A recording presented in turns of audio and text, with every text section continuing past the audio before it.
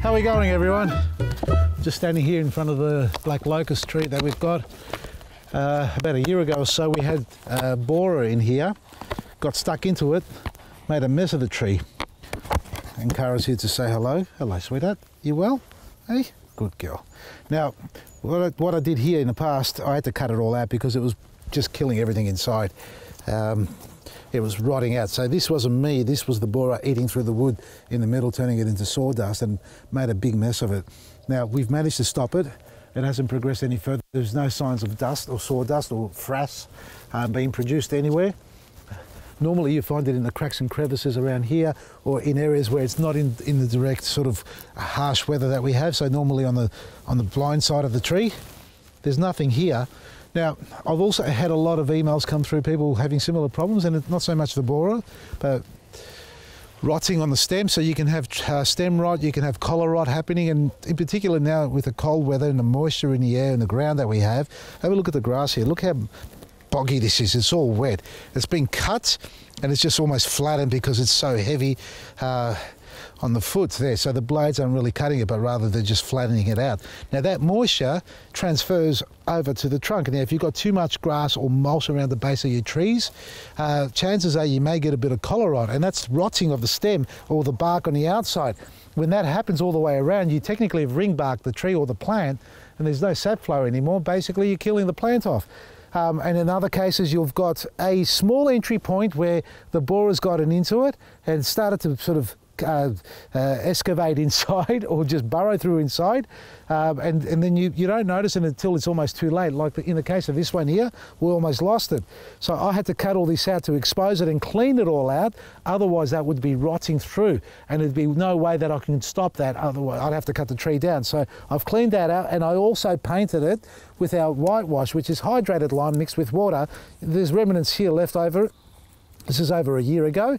That there creates a shield of armour on the plant. If you've got rotting on your tree, and the initial damage could have been caused by disease or an insect, but left untreated, it can spread quite quickly, and then it becomes a secondary problem, which means you're not going to treat it with a spray to control a pest or a fungicide anymore. You need to actually excavate it out, cut it all out. And that's what I've done here, and that's what you'll need to do with yours. But then you need to make your hydrated lime. Now I'm going to do this on the fast, but normally when you mix your hydrated lime and water, you basically need to let it sit for a couple of hours so that it can infuse properly, because you'll get the water diluting the hydrated lime.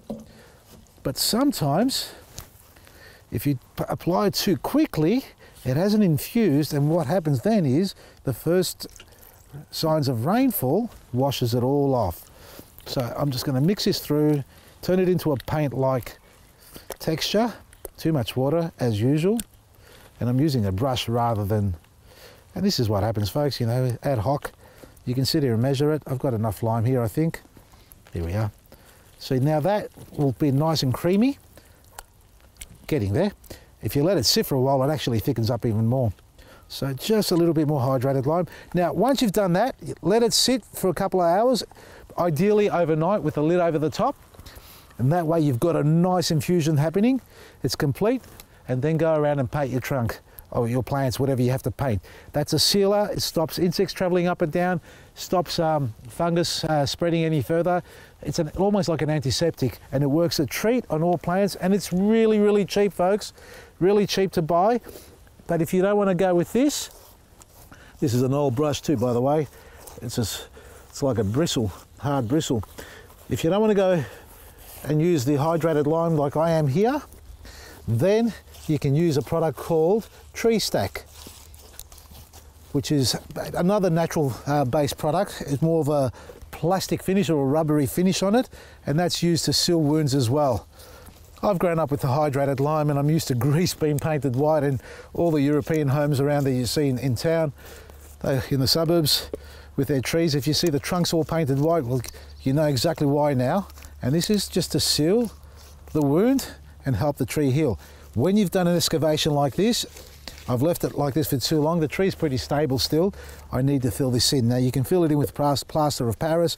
You can use mortar, paint it over first like this, and then backfill it with a bit of mortar if you like, or wood putty, whatever you find easy enough to use that will dry hard in there. and give it some stability. So, but most importantly is to paint it over like that. So if you need to paint your tree, get some hydrated lime from our website, vasilisgarden.com. Mix it with water and start applying. If you're watching this as we've just uploaded it, folks, tune over to 693 AM dial radio. That is me and Darren James doing weekend gardening. And because it's 3AW Weekend Radio, folks, we've got our 30% off 3-day sale. Use the coupon code 30OFF to receive your discount and watch the prices get smashed right down. Now, don't forget, on the 24th of July, we've got Craig Cashry demonstrating grafting workshop. That is on all things grafting, fruit trees, citrus trees, and budding as well. So if you want to learn more about that, book it in your diary, book your seat at 10:30 or 1 p.m. It's on our website. It's going to be held at Coburg at our store there. 2 sessions on the day. Book your seat before you miss out. Vasilisgarden.com. Everything's discounted every day from me, Vasili Maresi.